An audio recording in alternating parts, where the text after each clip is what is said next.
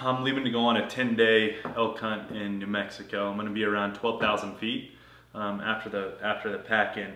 And what's special about this hunt, as opposed to other hunts or other backcountry hunts that I'm going on, is we're just kind of be chasing bugles through the day, and wherever we end up at night is where we end up. And we're just going to kind of basically you know, pitch a little spike camp there, go to bed with the elk, hopefully wake up with the elk so we're right on their tails when the sun comes up, so we can try to get in on them with the bow and get them called in. So we're going to be in pretty thick timber, basically hunting sounds rather than, you know, hunting the sight of what we see. So the first thing is food. I like food in the backcountry. I like food anytime, really. But in the backcountry, I really, my efficiency of hunting truly goes up when I have enough food, enough calories to intake for me. And over the years, I've kind of got a system down of what does well for me. On a typical hunt, what I would do is wake up and have 2 little bags of oatmeal. The oats and the carbs do really well for me in the morning. But with this hunt, I don't want to take the time of burning fuel in the morning, boiling water in the morning, waiting for all that. So I'm waking up to just a plain bar. So what I have here is 10 days of food in 2 15-liter outdoor research bags. And the reason why I have them in 2 is I like to stack horizontally in my pack, get that weight to sit lower down on the bottom of my pack. So if I sit them like this, it's a lot better than doing it in one pack, sitting tall vertically. So what I'm basically going to do is wake up to a Pro Bar meal. From there, I move on to a tortilla with some Justin's peanut butter. I try to make it to 12. Usually I make it till about 11, but that's my 11 o'clock. From there, I just kind of snack a little bit on beef jerky. Handful of Skittles, that's an everyday's pack, obviously. Honey stinger, Cliff blocks, energy blocks, a Pro Bar for like 4 or 5 o'clock so I can hunt those last couple hours super hard. And with that, I'll take an energy stinger. And then I obviously have Mountain House to finish the day off. And this is the only time I'll be burning fuel and trying to boil water is at the end of the day, so I can get some Mountain House in. 1 pound, about 1.53 pounds of food a day. So I'm a little bit over 15 pounds for the trip.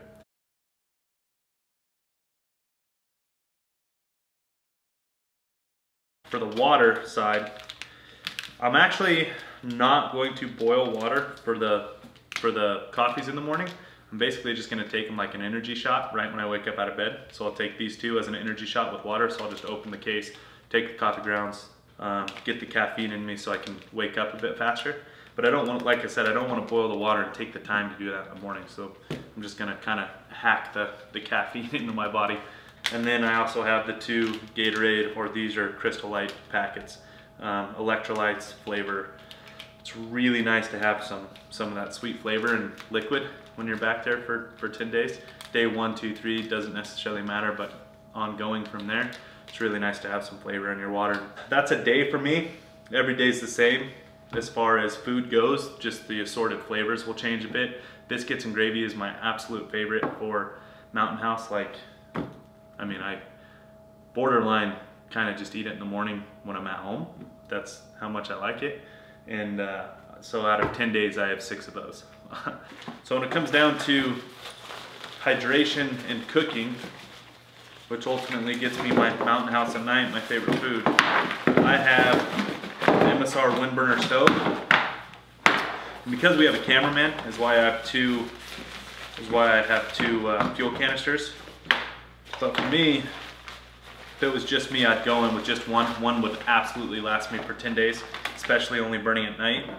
And then for water treatment, I have the Aquamira drops, trail shot water filter, just in case I want to fill up my daily, which is a Nalgene, goHUNT Nalgene, and then a 2-liter platypus. So this is what I kind of have on me. What I use this, filter the water straight into it. At night, if I wanted to just not even deal with it, just fill this up, fill the 2-liter up as fast, you know, just get it out of the creek and put the drops in it, let it sit overnight. That's why I bring the drops. It's just nice to have that little fail safe for me. I like having that so I don't always have to filter. I can let it sit overnight. But yeah, the wind burner, fuel cans, then I use the MSR folding spoon, the Spork. This thing's awesome. And then I bring wet fire with me as well. Wet fire is awesome just in case. It's kind of more of an emergency thing with me, but it just sits in with my lighter and my fuel cans. In my mind, it just kind of makes sense to be there. So total, what's in front of me right here, including the 2 cans, Aquamarine drops, everything, is about, looks like 6.42 pounds is what all of this equates to. But that is also taking into account my Nalgene being full and my platypus, 2-liter platypus being full. So that's trail weight. Right when I hit the trail head, these are obviously gonna be full. Saves me one less trip of filtering water, saves me on drop. So I'm gonna hit the trail head with both of them full.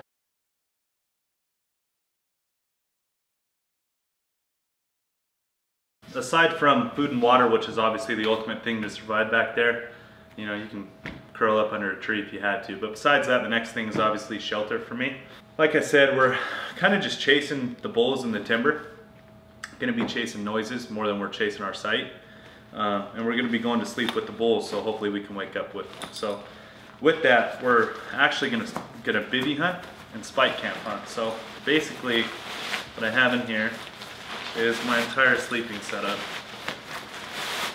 And the reason why it's a little bit hard to get out, a little bit tight, so I actually leave it all in one. So this is the outdoor research helium bivy that I'm going to be running on this hunt.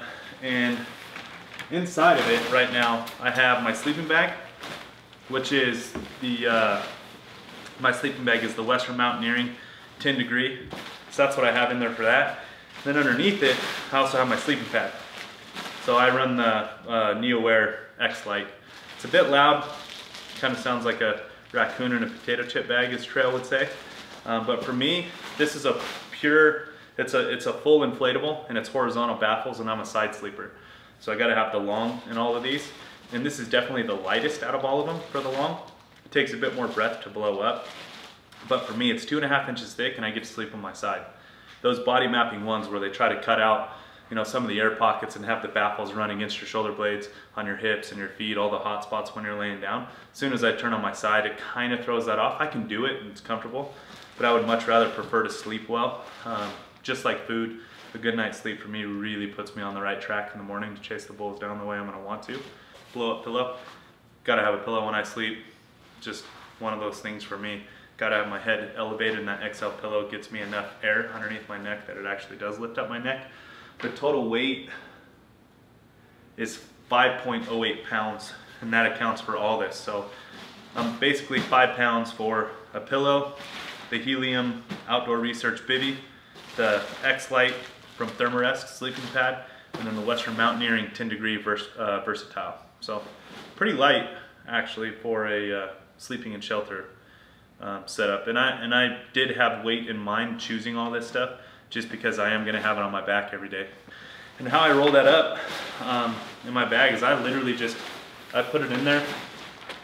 They're both in there right now, hanging out just like that. This helium bivy comes with a face guard to lift the bag up off you just a little bit.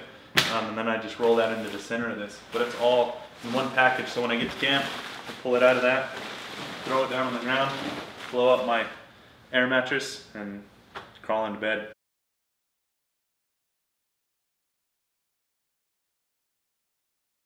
Beyond that is rain gear. Now we're getting into just kind of like the nitty gritty stuff of kind of the needs when you're back there. That's, in my opinion, food, water, shelter, that's survival, in my opinion. I definitely like to go comfortable on that side. And then from there, I wouldn't necessarily say I'm a minimalist, but everything is chosen for very specific reasons. Rain gear, I actually have that in a dry bag, but I like dry bags for organization. So I don't use pockets in a backpack for organization, I use dry bags. And that's why it's in a dry bag. I get asked that question all the time, but there's my backpack rainfly, my Arcturix Beta SL hoodie, Arcturix hard shell jacket. This is water resistant, just in case it's a light storm. I use that, and then this is the pants, the Arcturix Beta SL pants. Total weight of my rain gear. I like pocketed rain gear, so I like the zippers in the pockets, because standing in a rainstorm for me is always way more comfortable standing with my hands in my pocket. my hands in my pant pocket rather than trying to get them inside the cuffs and stand there to keep them out of the rain. So I like the zippered stuff, even though it leads to a bit more weight. Coming in at 1.64 pounds for all this, so super light.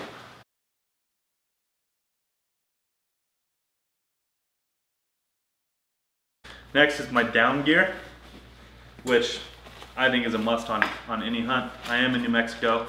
Temperatures will probably be a bit warmer than you know, the Rockies and things like that, but down for me, I wouldn't necessarily call it a survival piece of gear, but this is pretty close to that as you can get, just because no matter what, down's always going to be there for you, especially with, you know, the quicks down and all that stuff that they're running in these jackets now that keeps them all dry no matter what. This is the Arc'teryx Cerium jacket, Cerium hooded jacket is what I have here. Then I also have a vest that I wear underneath it. It's also the Cerium. It's just the vest version of it. They're both 850 fill. And then the only pants, down pants that I found that have full zipper on the sides, which I don't know if they're making them anymore, but is the KUIU down pants with the full zipper side. And these are like last ditch resort. I mean, these things only come out of the bag if it is truly freezing. Something happened that day, freak storm, I got wet, you know, something weird, but those pretty much stay on the bottom of the dry bag, and these come out quite a bit during the hunt. 1.49 pounds.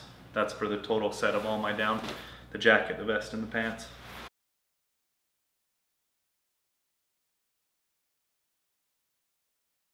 On day 5, I have a change of clothes. So on this hunt, it's always halfway in. So I'll hike in a t-shirt that I keep. It'll just be a goHUNT t-shirt. That's what I hike in. Always nice to have, you know, pictures or whatever, just to kind of have that branding for me. But beyond that, I have what I wear in, and then I have whatever the half day mark is. So on the 6th morning, I'll wake up and have a fresh change of clothes. Take that with a grain of salt. It's not like I have a full change of clothes. But what I bring in is a base layer shirt that I get to change, a pair of socks that I get to change, a pair of underwear that I get to change, and a outer layer long sleeve. That's it. And then this is just an insulation layer just in case something happens to this is more of a backup safety piece, but it is clean. That's why it makes sense in my head being here. But as far as the clothes that I'll change into on the half day mark, that's it. Total weight, these 3 items is 0.76 pounds, so it's not even a full pound. Obviously, I mean, it's all just little tiny stuff, a pair of socks, a pair of boxers, undershirt, and a outer base layer. It's warmer weather, so I mean, they're just not thick. For me, it works. It helps keep me comfortable, and that's what's on next to my skin. So that's my change of clothes.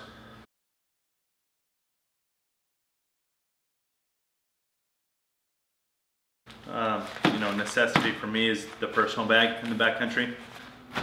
All of my personal stuff, as far as I'm concerned, what helps me, and I like to be comfortable. It helps me focus during the hunt, so I do bring a little bit of lotion. A lot of people think I'm crazy for it just because it has some weight and some size to it. I mean, it's not that big and doesn't weigh that much, but it does add up. But for me, I get that dry skin on my sides, and it really helps me to have this. Neosporin, more of an emergency thing. Hardly ever use it, but if I have to, I have it in my personal bag. Wet wipes, they don't weigh anything. In my opinion, you can never have enough. Toothpaste and toothbrush, travel size, you know, backcountry style. Gold Bond, for me, must have. Definitely keeps the below the belt region a lot more comfortable. You know, don't have to worry about getting monkey butt and all that stuff when you're sitting in the same boxers for a couple days. So that, and then a little tiny thing of deodorant helps with this. Like, is a hack that most people know about, but if you don't know about it, it's really good with chafing. So whether it is under your arms or between your legs or wherever it is, back of your heels, deodorant is really good for chafing. It heals it super, super fast. Toothpicks, never have enough toothpicks in the backcountry. In my opinion, something to do during the day. Keeps your teeth feeling fresh. I like that feeling. Some people think I'm crazy for that too, but I like to be comfortable in certain ways, and that's where you know, it doesn't weigh hardly anything, but I like to get a little more comfortable with that. And then this is my medicine bag. So So I have Advil, Excedrin, and then Zyrtec D for allergies in case my allergies flare up really bad.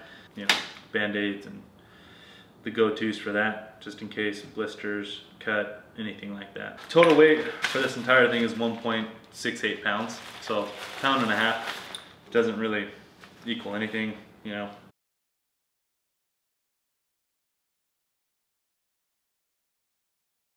It's funny, everybody has a drawer in their kitchen or laundry room, whatever, where they just put absolutely everything they have in it. Everybody's kind of got that in common. This is that for me. Everything that I'm grabbing for the day is gonna be in here. I think this is my heaviest bag, but it's my daily go-to. So, in this, got a lot of stuff. I have 2 backup rechargeable batteries, Poseidon batteries. I mean, I don't mind bringing that extra bit because I do enjoy taking pictures, so I don't want to run out of batteries back there. Elk bugle, obviously, going on an elk hunt, really want an elk bugle. Baby wipes, just in case, because it's my quick grab bag. I have a beanie, just in case it gets cold, real quick when I'm glassing. Gloves, just in case it gets cold, real quick while I'm glassing. I have 2 headlamps. People think I'm crazy for that too, until they see how useful it is to have 2 headlamps, and then they think I'm genius. Life straw, emergency. This is, like I said, this bag is always on me. It's always in my backpack. So I always have an emergency filter just in case this thing weighs an ounce. I have 4 AAA batteries, full backup set. This is my glassing bag. So sticks of gum and like little raspberry sweets. Emergency on sleeping bag, sleeping pad, or the bivy. This silicone glue, I always have this on me too, just as a straight up emergency in case I am in a rainstorm, something happens to any of my shelter, I can fix it real quick with some silicone glue. Sunglasses, definite need in the backcountry. Then an Allen wrench set. It is a bow hunt. All bows work off, most bows work off of Allen wrench sets. Mine does. Everything on my bow works off an Allen wrench set. So it's kind of necessity. I mean, obviously the weapon's what's going to kill the animal, so I got to make sure I can fix it in case something happens. Backup wind checker in case mine falls out of my bino harness. Leatherman Skeletal, it's their lightest one. A pair of pliers in the backcountry is an absolute must-have in my opinion. Roll of electrical tape. So I do go a little bit heavy on a roll of electrical tape, but this honestly is like my MacGyver in the entire bag. I truly think electrical tape is the most versatile thing I have. I have used electrical tape to fix a tent pole. I've used it to fix a bow sight. I've used it to fix a tent itself. Ran it on both sides. Didn't have any silicone glue on me at the time. I've used it for everything. I've used it for a knee brace 3 years ago when I had to get out of the backcountry when I had a knee injury. Within it also is this is the Leica plate, little strap plate for glassing.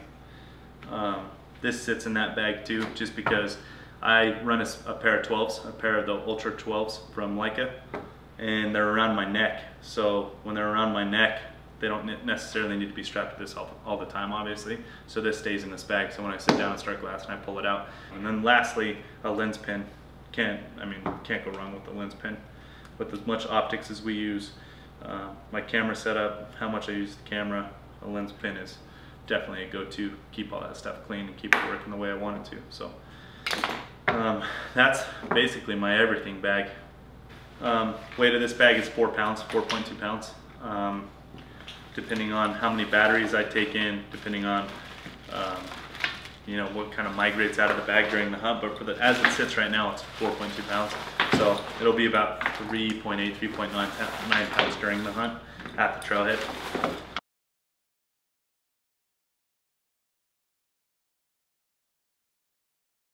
Next is the Hope that gets put to use, and that's my kill kit.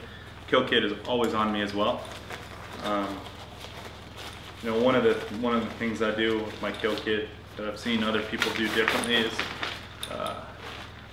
I run electrical tape all across my knife case. A lot of people do it on their trekking pole or their tripod or things like that, but I just like it right here close to my knife.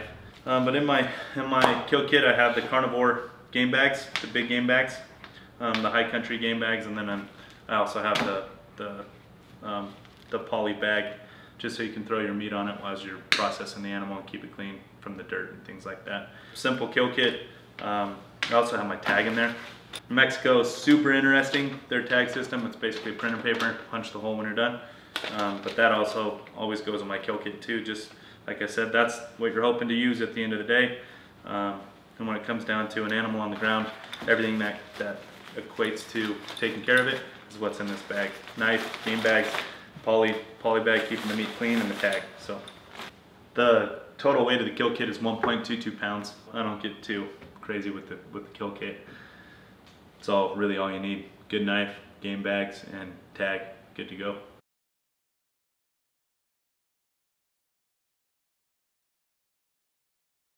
This is a tarp. It's actually the Big Agnes Onyx UL tarp, and it weighs 10 ounces. So for me, because I'm in a bivy, we're gonna be in the timber a lot. It's always nice just to have a tarp. I was actually on a Dolph sheep hunt in Northwest Territories 2 years ago. It was 2 years ago, and the guy that I was hunting with always carries a tarp on him as well. When I killed my ram, a rainstorm rolled in, and it was unbelievably nice to throw up the tarp and take care of the animal right there underneath the tarp and not even worry about the rain. It's a 8 by 10 tarp, tons of versatility on how you can set it up, and that's with the spikes too. It's 10 ounces. So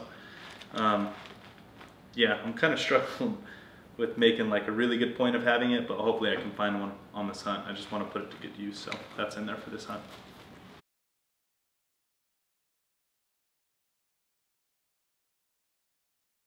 And then optics for me, I run the marsupial rangefinder pouch and bino harness. Love it so far. First year using it. Yeah, I really like it. On it, I have the goHUNT Spud optic cleaner. Like I said, I have the rangefinder. I have the Lupul RX 1000 for the rangefinder, and then the rangefinder or the bino harness itself. Like I said, I have the 12s, the Leica Ultravid 12s, and they fit in the medium bino harness. I have my wind checker on the side, always right next to me, just in case I need to check the wind real quick, heard a bugle or anything like that, just really quick to have it on me. That's what I run for a bino harness, rangefinder, and rangefinder harness.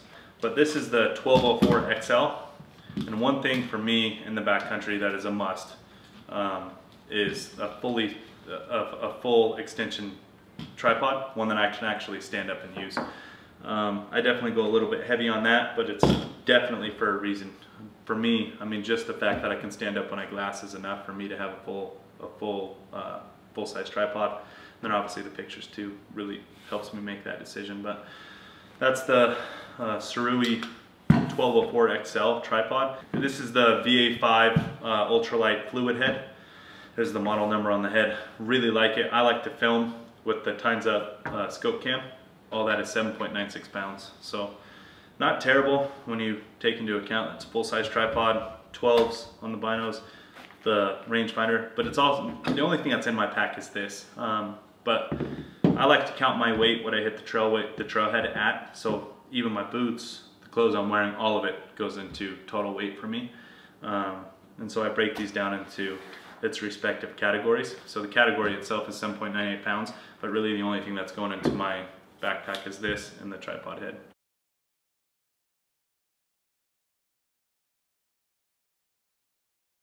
Trekking poles for me, these are the Legacy Ultralights. Really like these trekking poles. I used them on my last hunt. One of the reasons why I really like trekking poles too is just the versatility. Obviously it basically makes a human go into 4x4 mode, being able to use them. I strongly recommend them.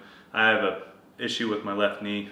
This is, you know, a huge help for that, especially in the backcountry hunts when I'm really using my legs a lot. Basically adds nothing, and they're never in your pack unless you're going on stock. They're only 1 pound. So the versatility for it, especially, like I said, being able to put the human body in 4x4 drive, it's a nice thing to have. They're always with me in the backcountry for sure.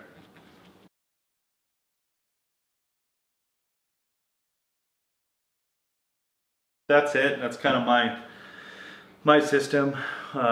What I think is important, my system for what I think is going to work best on this hunt with how we're going after these elk, trying to wake up with them every day.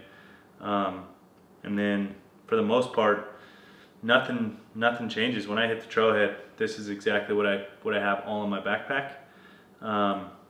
Everything that I went over is included in my pack weight. My pack weight right now is 66.1 pounds, and that's with weapon. I have an 8.5 pound bow. I shoot the Matthews Hamlin X.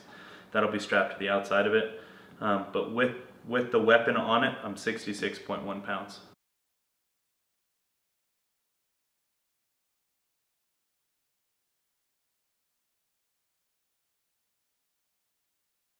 And every pound counts. You know, people think we're crazy when you talk about the backcountry cutting ounces and half ounces and things like that, but it all adds up. Going from a 74 pound pack to a 66 pound pack is a pretty big difference for me. So thanks for watching. Hope this was helpful. If there's any specific questions, I'd be more than happy to answer them when I get back and after you guys see the video. But that's definitely my go-to for this hunt specifically, which is New Mexico elk, 12,000 feet in the backcountry. Trying to stay on their tail the entire time, waking up with them, going to bed with them, super active hunt. So that's it. That's what I'm going with. Hopefully it leads to success.